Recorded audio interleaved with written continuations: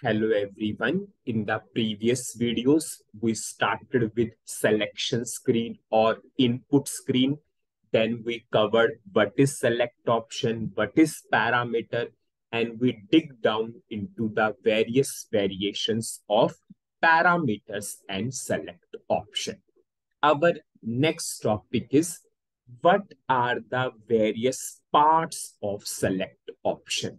One of the most important topic, one of the most informative topic, because this topic will play a vital role in the upcoming videos. So our next topic is what are the various parts of select option.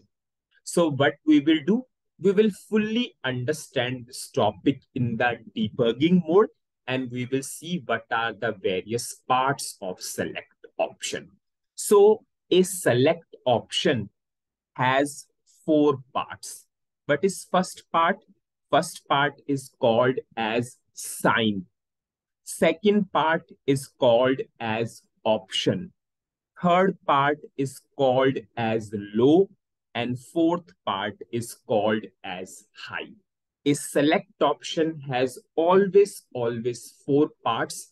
First one is sign, second one is option, third one is low, and the fourth one is high. Now, what is sign? Sign always has a length of 1. Always sign has a length of 1, and it has always two values. If it has a length of 1, it means it can only store one character. So it will always store I or E. I stands for include and E stands for exclude. Now we will come on to the second part. What is second part? Second part is called as option. Now what is option? Option is a relational operator. Now what do you mean by relational operator? Equal to, between, less than, greater than, less than, equal to, greater than, equal to. These all are what? Relational operator. And what is the length of option? The length of option is always 2. So have you seen EQ, length of 2, BT, length of 2, LT, length of 2. So option has always a length of 2. Now, what is low and what is high? Low means low value, high means high value. In the previous video, I also put stress on this. Whenever I'm suppose running this program, this is called as low value. This is called as high value. And what is the length of low and high? It depends upon the field itself. Suppose I created a select option for order number. Now, what is the length and type of order number? The type is numeric, the length is 10. So low and high has a length of 10 in this case. So low and high length depends upon the field, for which field you are creating a select option. Suppose I'm creating a select option for material number. Material number has a length of 18 or 40. Then low and high will be automatically 18 or automatically 40. So low and high depends upon the particular field, for which field you are creating a select option. So a select option has four parts. First one is sign. Sign has always a length of 1. And what are the values? I and E. I stands for include, E stands for exclude. Now, what is option? Option is relational operator. Relational operator means less than, equal to, greater than, equal to, between. These all are what? Relational operators. Low means low value and high means high value. Option has a length of 2, and the low and high length depends upon the field, for which field you are creating a select option.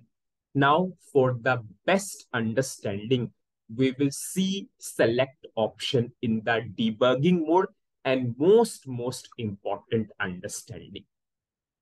So what I will do, suppose in this program, I will simply write a write statement so that I can show you in debugging mode and you will understand fully how a select option is. I'm putting a breakpoint. I'm running the program. Now, firstly, we will start with low value, low value. This is called as low value. Suppose I'm only putting 1. We'll firstly start with only low value. I'm going to execute. I'm in debugging mode. Now, firstly, I will double click on the select option name. What is select option name? S_O number. I'm double clicking. Whenever I double clicked, have you seen we are able to see two things together? And in the previous videos we covered, we have a internal table with header line. We have a internal table without header line. What is internal table with header line? In case of internal table with header line, we have a implicit work area. We have a internal work area and SAP automatically create the work area. What is the name of the work area? It is same as that of internal table. Have you seen I double click on S_ONO? One thing is coming with brackets. One thing is coming without brackets. It means this is internal table and this is what work area. So if someone asks you, is select option is a internal table? Answer is yes. Select option is a internal table. It is a internal table with header line, with header line. When we covered that topic at that time, I told you in the future, the learning of with header line and without header line will play a vital role. So select option is a internal table itself. It is a internal table with header line. Suppose if I will double click onto this table, this is internal table, this is work area. Both name are same. If I will double click on the internal table, now you can see, is this a internal table? Yes, it is a internal table. And internal table has how many columns? Sign, option, low, and high. What are those 4 columns? Sign, option, low, and high.